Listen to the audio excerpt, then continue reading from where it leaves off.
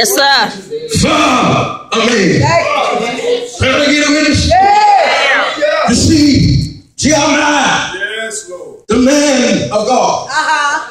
Jeremiah, the weeping prophet. Oh yeah, he stayed before God day and night. And the more he preached, the more stiff-necked they became. The more he preached, the more sin they dabbled in.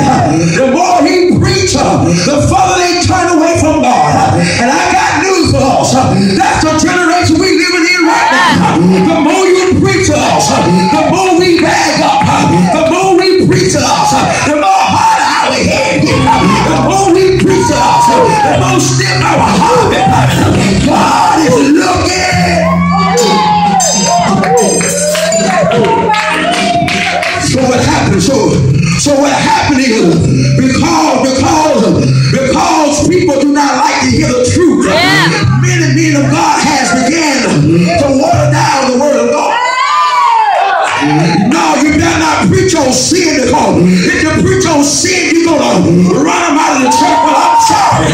My Bible said the wages of sin is death, but the gift of God is eternal life. Yes, sir. Everybody want to preach this microwave stuff. Everybody